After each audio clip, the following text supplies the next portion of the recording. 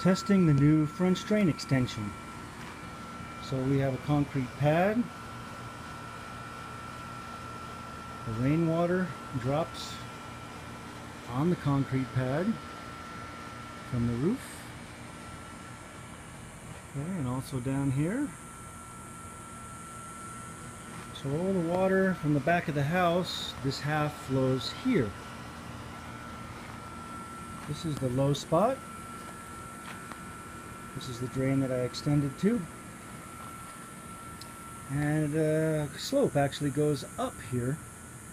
There's a little swale and then the driveway out.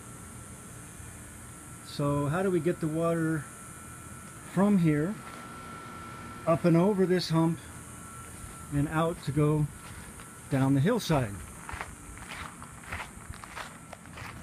Well, you can see where I put the French drain. There's quite a deep cut here. And you can see that the hillside that we're cut into actually slopes down into here as well. So we called this Lake Woody after my father-in-law's bedroom that would get flooded when it would really rain here. So French drain extended today, I don't know, about 20 something feet. And then this French drain goes down and drops it over there where you can see the driveway drops off back down the hill. So, testing.